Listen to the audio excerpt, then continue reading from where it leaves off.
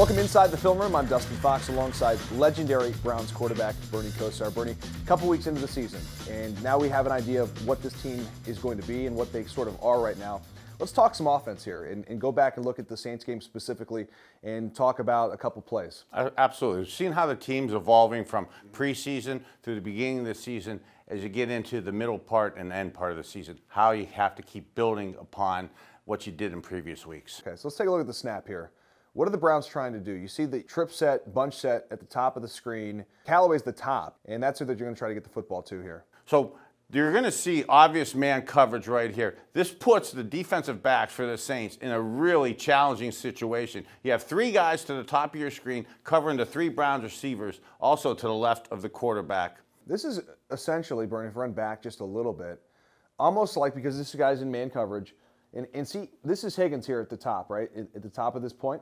This is almost like a legal pick, where he's able to then take out this guy and that guy and create a lane for Callaway. Very good, my defensive back friend. That's exactly the scheme of the play. The average NFL play is about 2.1 seconds to throw the ball. Tyrod Taylor here is probably getting rid of this ball in less than 1.3 seconds. No matter what type of blitz you have, you're not going to get to the quarterback with this well-conceived type of play. All right, so let's look at the next play and talk about the situation, right, Bernie? Saints 18, Browns 12. Buck 24 to go, 4th and 5. Right. What are we thinking, Bernie?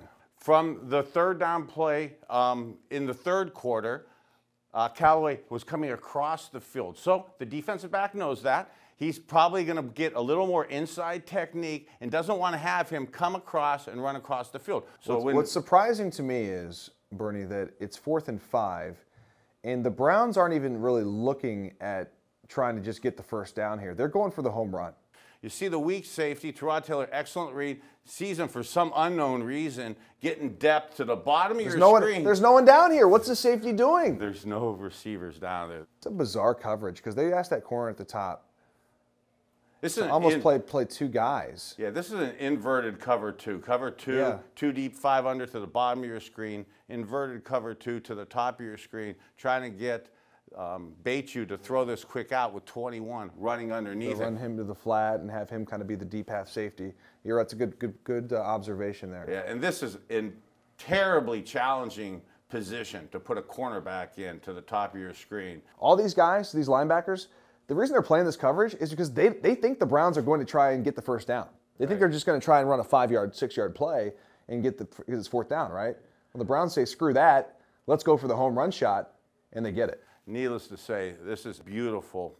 A throw, catch, timing, protection. All right, so let's just one thing here. So he's throwing this football at the 45, and it's going to go 55, 63 yards in the air. I'd say his arm's pretty strong. Arm's strong. This is just perfect timing. Excellent textbook from Antonio Callaway, running through the ball. Doesn't get any prettier than that. All right, so some good things from the Saints game.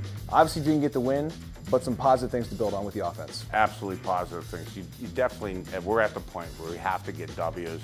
That being said, you have to keep making progress even in difficult times. All right, he's Bernie Kosar. I'm Dustin Fox. That was a look at the Cleveland Browns offense from the New Orleans Saints game.